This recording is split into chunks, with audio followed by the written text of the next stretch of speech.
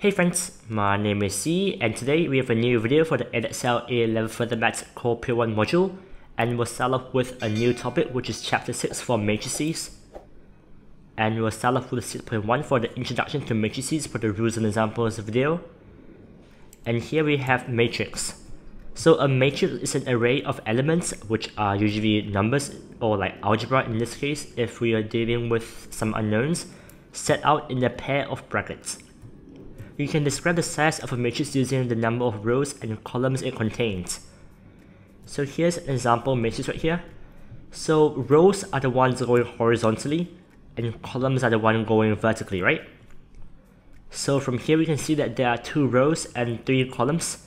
So the size of matrix A could be described as 2 by 3, like so.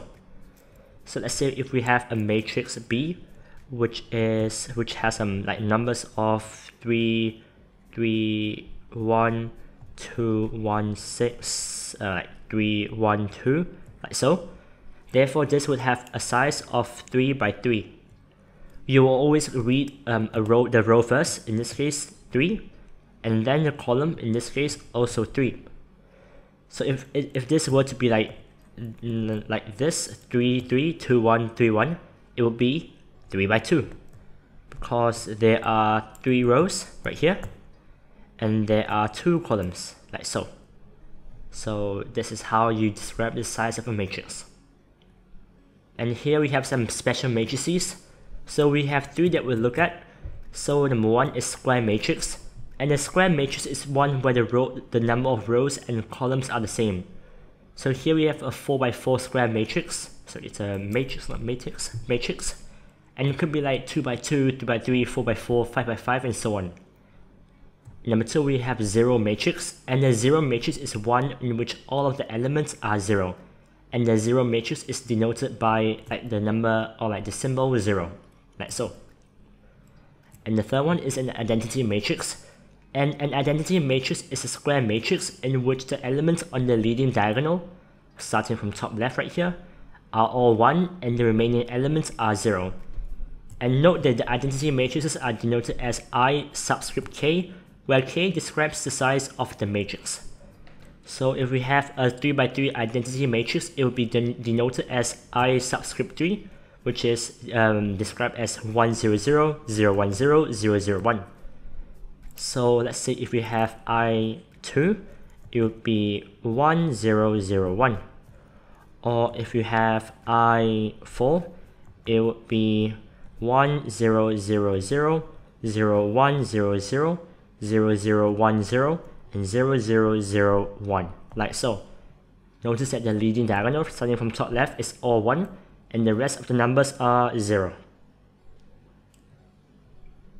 And here we have a matrix arithmetic. So to add or subtract matrices, you add or subtract the corresponding elements in each matrix. And you can only add or subtract matrices that are the same size. So for example, here we have a 2 by 2 matrix. So we can add these 2 up or we can subtract these 2 because they have the same size. So to add them up, we just add the corresponding element. So like for the first column, like the element, it's 4 and 1. So to add them, just add them up. So 4 plus 1 is 5. Or if you were to subtract them, 4 minus 1 would be 3 in this case. And to multiply a matrix by a scalar, you multiply every element in the matrix by that scalar.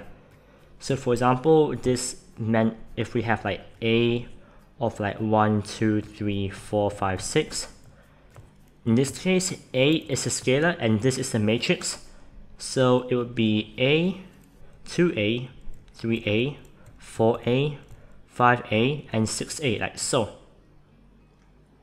And matrices which are the same size are said to be additively comfortable.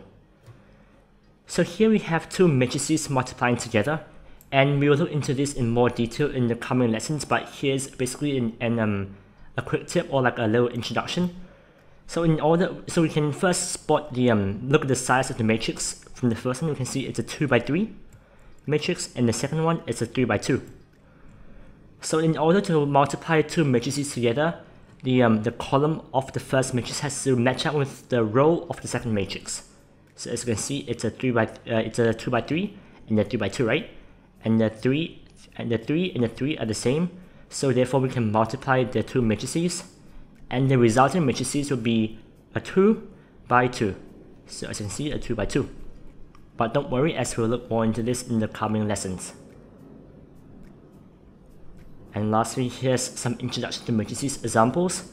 So number 1, we have just basically adding the matrices. So as I mentioned, to add the matrices together, we just add the corresponding elements. So the first element would be 2 plus minus 1, which is 1. The second element would be minus 1 plus 4, which is 3. So 1, 3. And the third element right here would be 0 plus 5, which is 5. And the fourth element is 3 plus 3, which is 6. So that's the matrix. And for part B, find basically subtracting the matrices. So let me just draw it out. B, like so. Oops. B, a big bracket. So as usual, you just minus or like subtract the corresponding element. So 1 minus 0 is 1. Minus 1. Minus 3 minus 2 is minus 5. 4 minus 1 is 3. 2 minus 5 is minus 3. 1 minus 2 is minus 1. And 1 minus 3 is minus 2. Like so.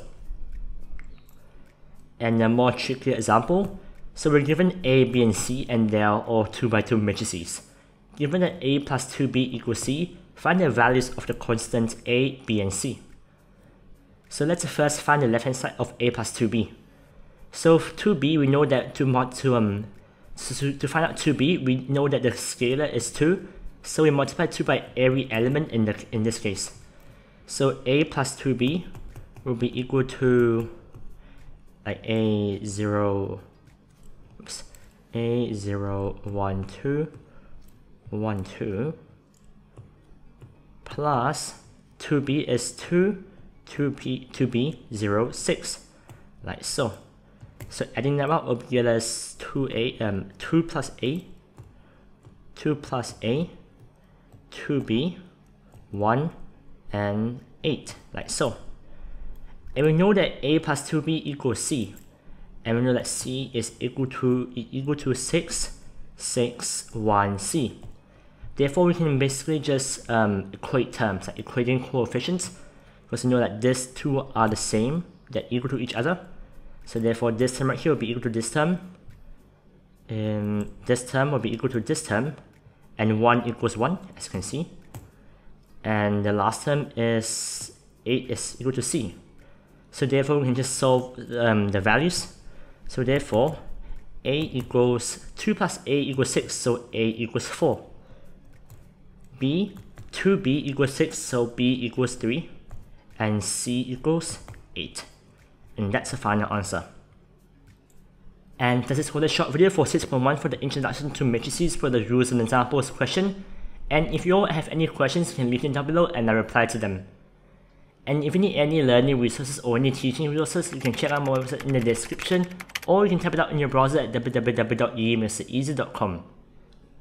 And in our next lesson, we'll look into 6.1 for the introduction to matrices for questions video, which will set up as a fundamental knowledge for all of the matrices knowledge that you'll be covering in this whole chapter, which will be a very crucial video. But anyways, I hope you all enjoyed this short video, and I'll see you all in the next video. Until then, stay safe and happy learning.